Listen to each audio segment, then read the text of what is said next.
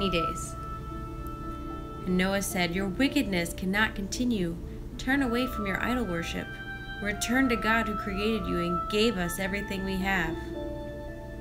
But Noah remains true to God, and one day God speaks to him. God said, "I'm sorry that I ever made humans. They are corrupt and violent, so I'm going to destroy them. Noah, you have been faithful.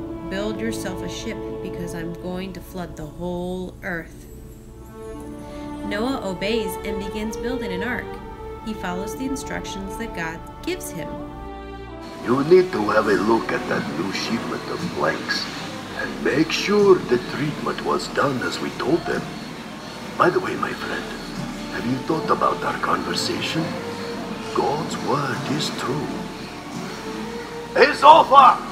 Were those pigs checked by Shem before you sold them off? Judgment is coming, my friend.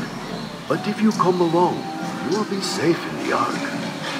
Why does he believe in the word of his God? We've been working on this boat for years, and not a drop of water. Just talk about a flood. It's ridiculous. Every day, the same. He is a religious fanatic, I tell you. When the ark is finished, God tells Noah to take 7 pairs of each kind of animal and bird that's used for food, and 1 pair of each kind that is not used for food. Noah and his family enter the ark.